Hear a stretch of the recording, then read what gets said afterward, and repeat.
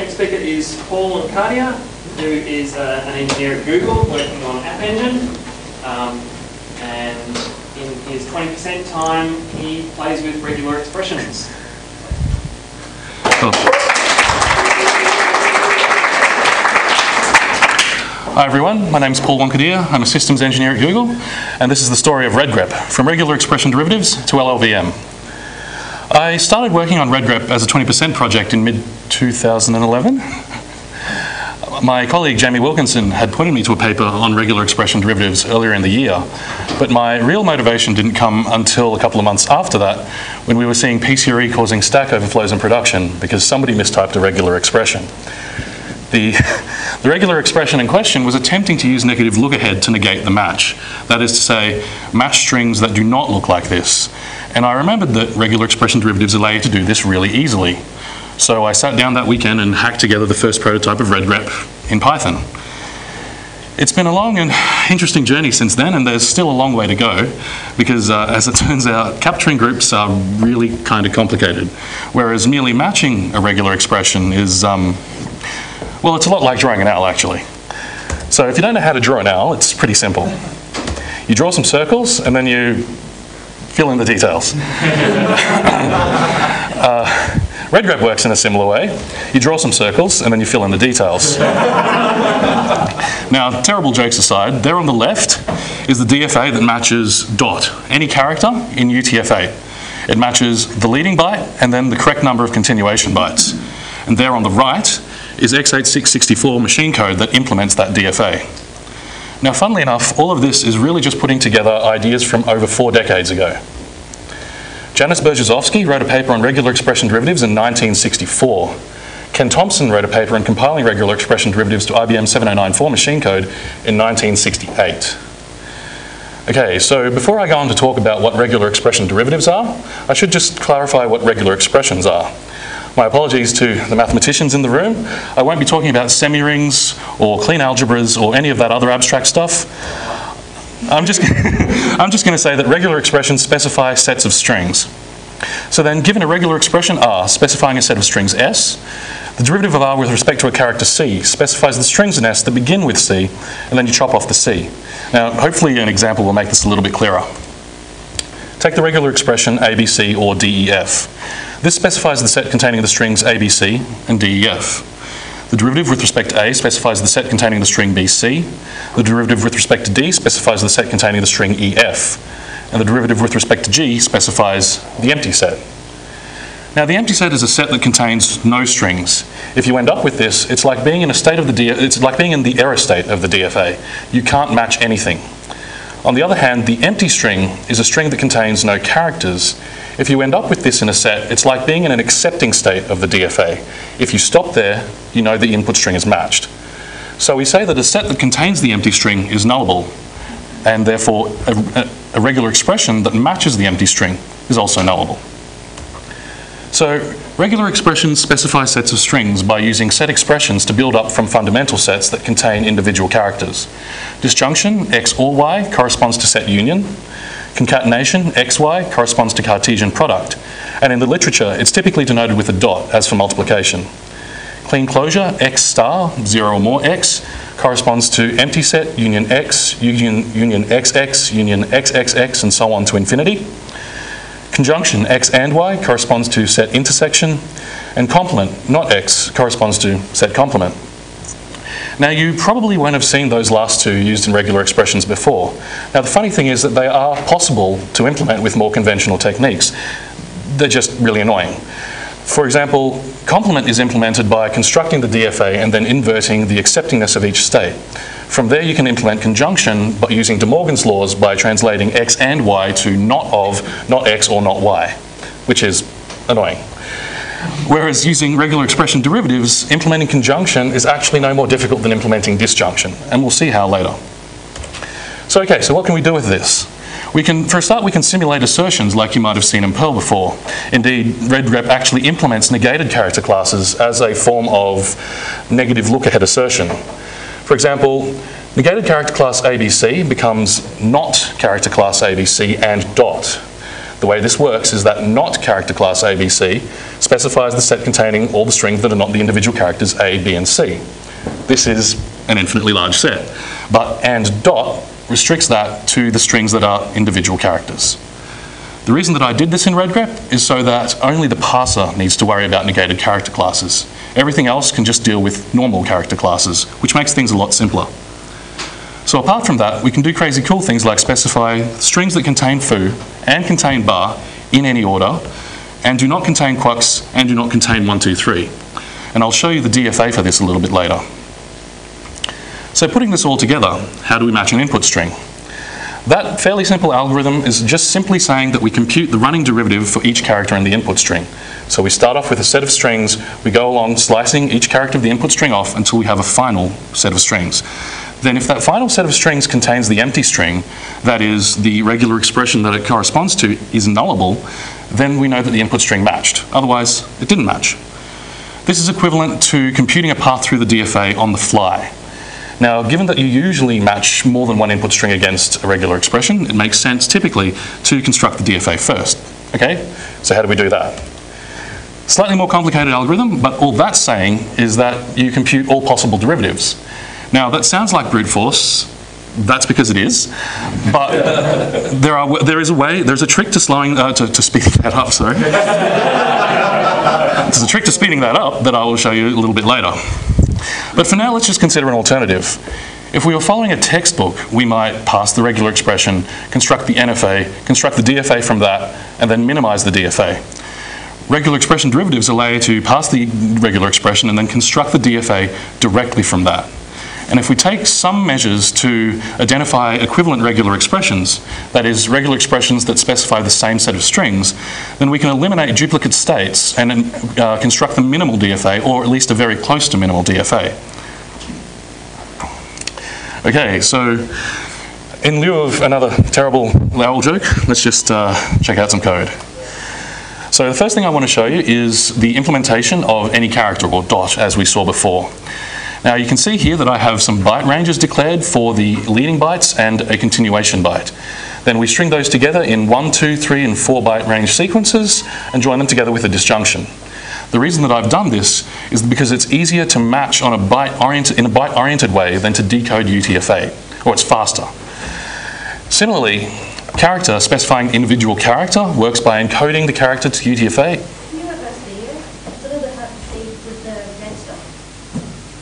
What do you mean reverse video? White background. White background.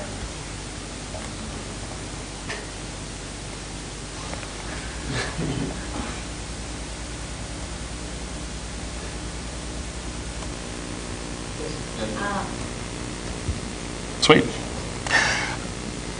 Where was I? Character. Implementing a single character, you encode the character to UTF-8, producing a 1, 2, 3, or 4 byte sequence, and then you match that sequence. Again, this is faster than trying to decode UTF-8, typically, especially if you're doing it inside a loop. Okay, so the way that I implemented in redgrep a way of detecting equivalent regular expressions is by normalizing the regular expressions before we do anything with them.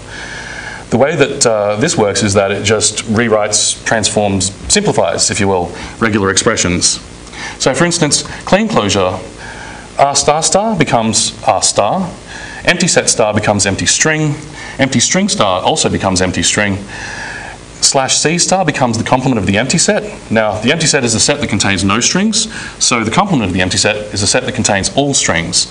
What's going on here? Well, slash c means any byte, any single byte. So 0 or more of any byte is pretty much any string. So that makes sense.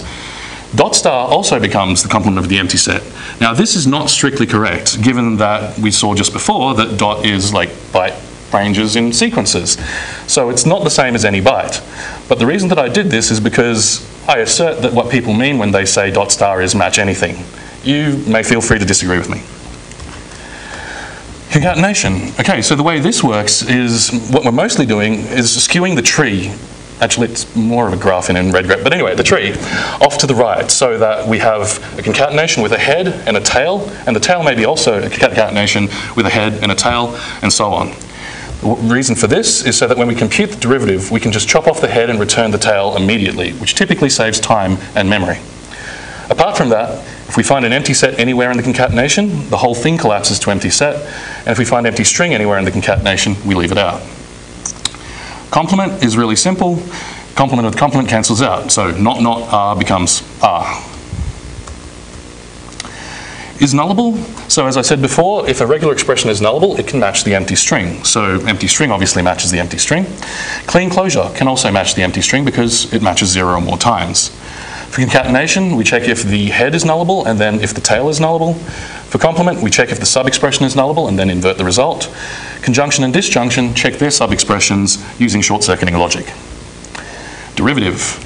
Okay, so empty set and empty string. You can't chop anything off, so you always return empty set. For any bytes, you can chop anything off, so you always return empty string. For byte and byte range, if the byte matches or is in the range, you can chop it off, so therefore you return empty string, otherwise you return empty set. For clean closure, the way this works is that we unroll it once and then go from there. Now, what happens if it matched 0 times and we want to potentially try moving past it in a concatenation? Well, that's handled in concatenation. So if the head is nullable, and clean closures are nullable, then we can do two things. We can derive the head and plug on the tail, or we can derive the tail. So we do both and join them together with a disjunction. Otherwise, if the head is not nullable, we just compute the derivative of the head and plug on the tail. For complement, the derivative of a complement is the complement of the derivative of the sub-expression. And for conjunction and disjunction, we compute the derivative of the sub-expressions and then join them together with the parent kind. Okay, partitions. Now, this is the trick that I mentioned before for speeding up DFA construction. Very simply, all it is partitioning the character space into sets of characters that produce the same derivative. The best example I can give of this would be dot. So you can chop off any character, so you compute one derivative using any character, rather than computing 256 of the same derivative. Another example would be A. Therefore, the partitions are A and bytes that are not A. So you compute one derivative with respect to A, another derivative with respect to some byte that's not A, and that saves you 254 more computations. So we're now in a position to have a look at our first match function, which works directly on a regular expression.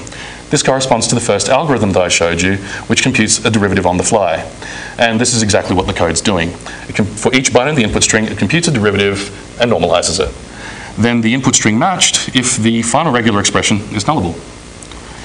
Compile compiles a regular expression to a derivative, to a DFA. It corresponds to the second algorithm that I showed you before, and in fact is very, very close to that, adding only the partition computation. So we have a queue of regular expressions. We push the initial regular expression onto that queue. Then while the queue is not empty, we pop a regular expression off the front. We normalize it. We get a state number for it. We record whether it's accepting depending on whether it's nullable. Then we compute the partitions.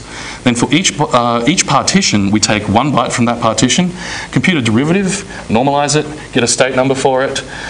If we haven't seen it before, then we add it to the queue.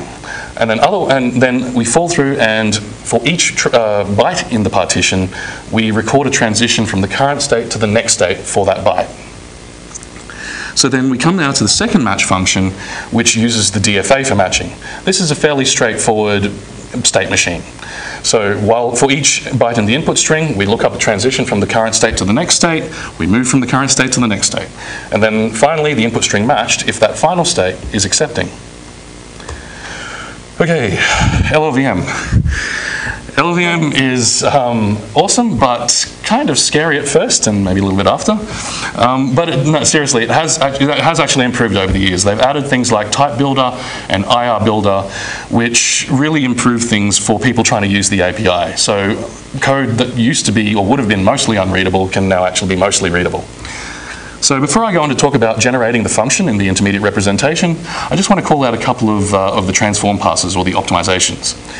The first one is the promote memory to register pass. This simply asks LLVM to try to keep variables in registers rather than loading from memory and then storing back to memory after each operation. Pardon me. The second one is a loop deletion pass, which is a really lovely optimization. So say we get into a state that corresponds to the empty string or corresponds to the corresponds to the empty set or the complement of the empty set. this meaning match nothing or match everything respectively. Now, without this optimization, we would enter that state and then spin for the rest of the input string before returning the same result. There is nothing that we could do that would change the result of the function. So LLVM actually detects this and allows us to return immediately true or false, false or true respectively. This is a really lovely optimization, and I'm so glad that I didn't have to implement the logic by hand. Okay, so generating the function. The first thing we do is create a function object, then we create an entry basic block. Now, a basic block is a sequence of instructions with exactly one entry point and one exit point, and then you wire those all together. So we create an entry basic block. Then we create two variables, data and size, or if you would prefer, pointer and length, and then we store the function arguments in those variables. Then we create a basic block that returns true and a basic block that returns false. Then for each DFA state, we create two basic blocks. The first one checks if we've hit the end of the string. If we have, it branches to return true or return false, depending on whether the state was accepting. Otherwise, it branches to the second basic block, which updates the variables, increment the pointer, decrement the length, and then enters a switch. And by this, I literally mean a C-style switch, which determines a transition to the next state. From there, for each transition, we look up the basic block corresponding to the current state, the basic block corresponding to the next state, and then update the switch to enter a transition from the current state to the next state for that input byte. After that, we plug in the basic block to the entry basic block to the first basic block of state 0, run the transform passes, and we're done. So then to actually generate the machine code, we ask LLVM for the address of the machine code, which implies that it has to generate it. I just skipped over a bit of code which simply gets the size of the machine code, which is useful for when we want to disassemble it. But just to call it, all we need is the address. So then now we come to our final match function, which uses that, and it's exactly 2 lines long. The first one casts from the void pointer to the function pointer of the correct type, and then calls into it, passing data and size, and returns the Boolean result.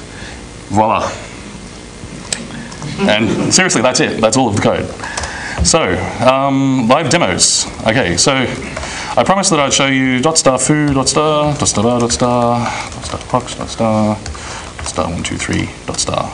So this is just simple, boring dot output.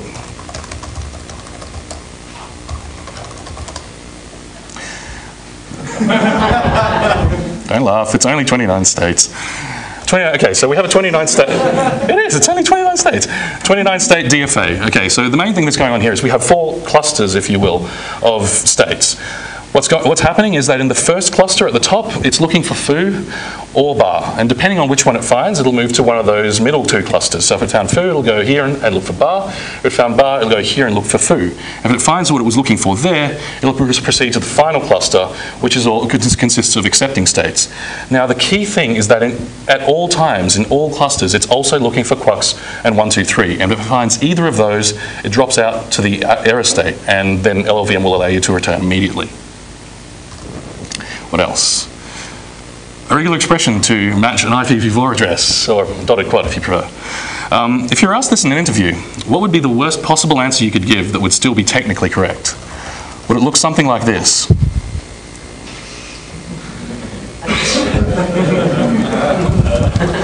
First octet, second octet, third octet, fourth octet.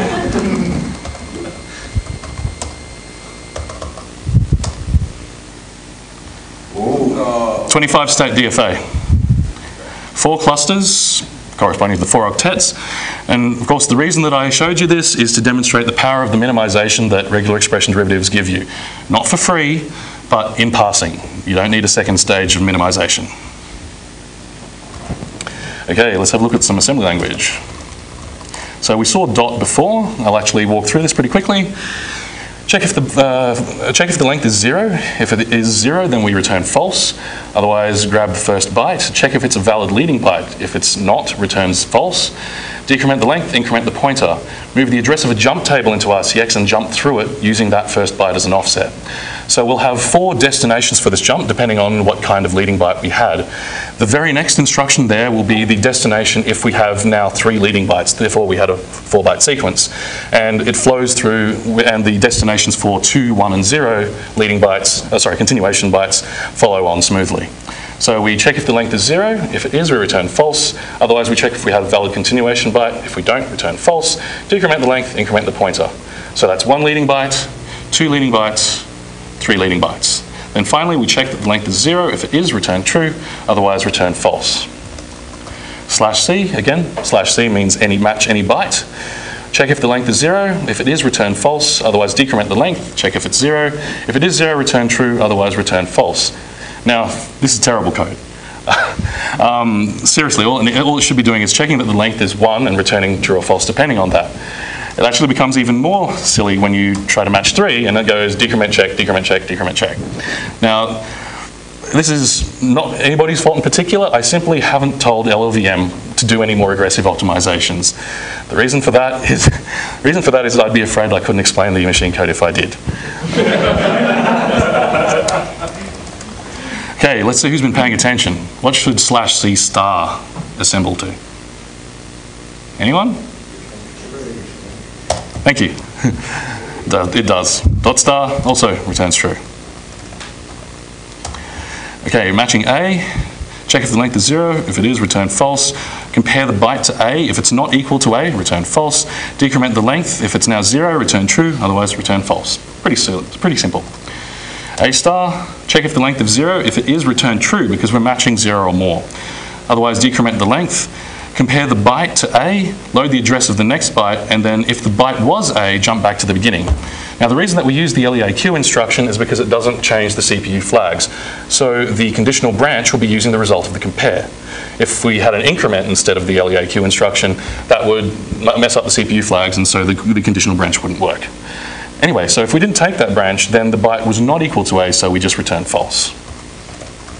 A plus, actually I won't go through that, it's just A and A star smashed together. A question marks, 0, 1 A's. Check if the length is 0. If it is, we return true. Otherwise, compare the byte to A. If it's not equal to A, return false. Decrement the length. If it's 0, return true. Otherwise, return false. Dot star A dot star. So does the string contain A? Check if the length is 0. If it is, return false. Otherwise, decrement the length, compare the byte to A, load the address of the next byte, and if the byte wasn't A, jump back to the beginning. If we didn't jump back to the beginning, then the byte was A, so we just return true straight away. Now, this code doesn't look too bad. I mean, it's 29 bytes, it'll easily fit in a cache line, so what's wrong with it?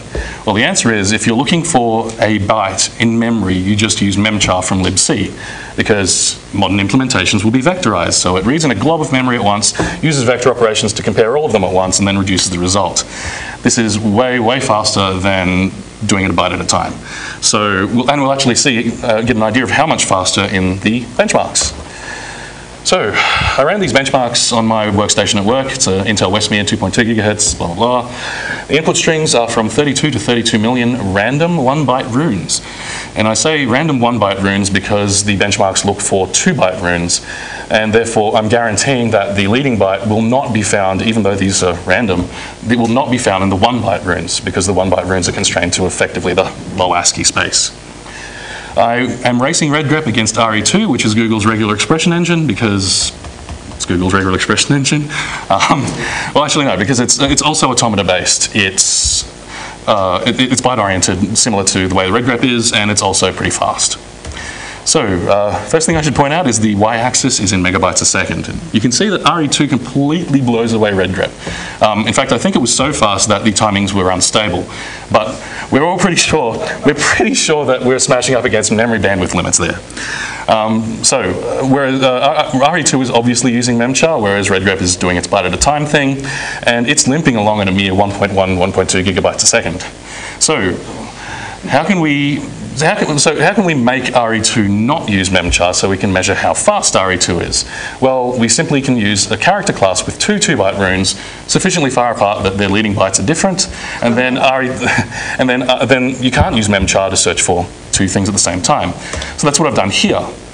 Now RE2 drops down to 250 megabytes a second, and redgrep drops down to 800 megabytes a second. Now the reason that it's slowed down is because it's doing two compares on each pass through the loop, comparing for the first leading byte and then for the second leading byte, and then restarting the loop. This is This is another case where, again, we depend on LLVM to do the optimization, and in this particular case, we want it to optimize the switch for us. Now, as we saw before, dot will typically generate a jump table. If we have a continuous range, it'll use a range check. If we have a small enough range but it's not continuous, it'll do a range check and then a bit mask. If we have two compares, if we have two cases, it'll do two compares. One case, apart from the default case, one case will have one compare, as we've already seen. So it really does depend, again, on the optimizations and the optimization settings and transform passes that that redgrep wants to use. Pardon me. So finally, final live demo. Let me just set this up and then talk over the top of it. Okay, so everybody would be familiar, I guess, with the practice of piping greps together. Grep foo, pipe to grep to bar, maybe grep v to leave some stuff out. Just check that's in cache. Okay, cool. So I have here about a 1 gigabyte text file, 15 million lines, and they look kind of like that. So I basically got a gigabyte of random words from user shared dict words and smashed them into lines with FMT. So let's have a race.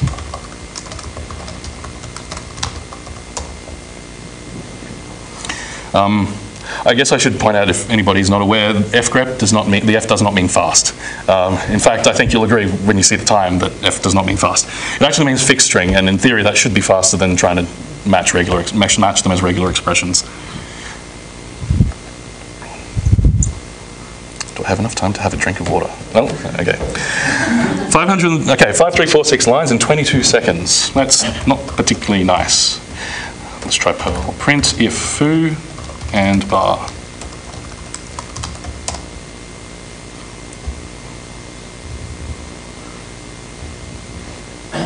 Five, 3, 4, 6 lines in 5 seconds. Okay, redgrep.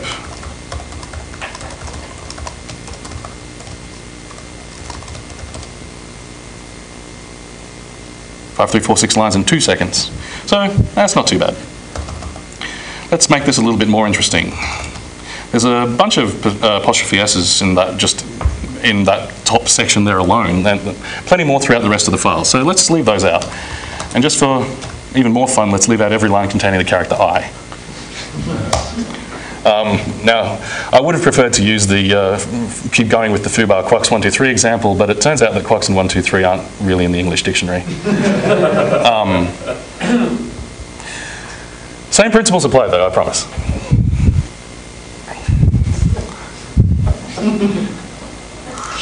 That is some serious horse ebook stuff right there. Okay, so 22 seconds again. Print if foo and bar and not S and not I.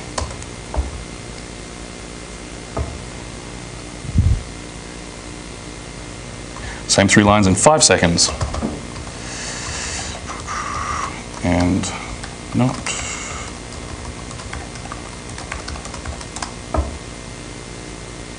Same 3 lines in 1 second. It actually sped up. What's up with that? So if we think back to the foobar quux 1, 2, 3 DFA, I said that in every cluster of states, it's always looking for those things that you don't want to be there. And that's exactly what's going on here. It's looking for apostrophe S and I all the time. Now, some of you might be thinking, well, okay, sure, but you could, depending on, looking at your data set, maybe you should rearrange the greps or rearrange the conditions in your Perl. And that may get you a speed up.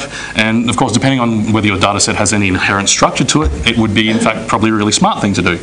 But the simple fact is that you are doing 1 to 4 passes over each line for grep and for Perl, whereas redgrep is guaranteeing you exactly 1 pass over each line, or at most 1 pass over each line, because it may drop out on the first character if it's an I or an apostrophe somehow.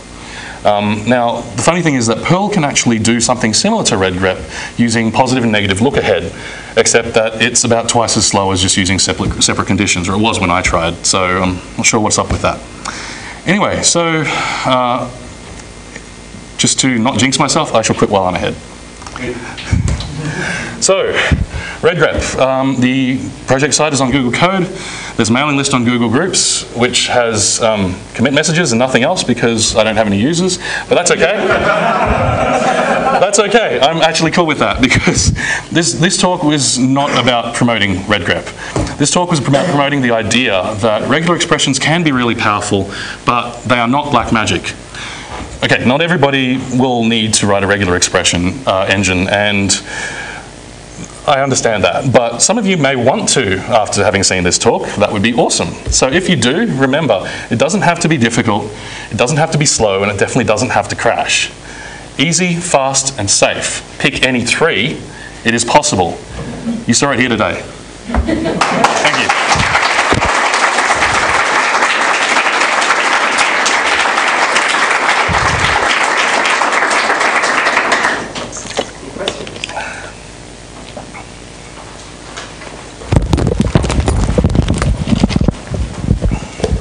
Just curious, but what does dot star not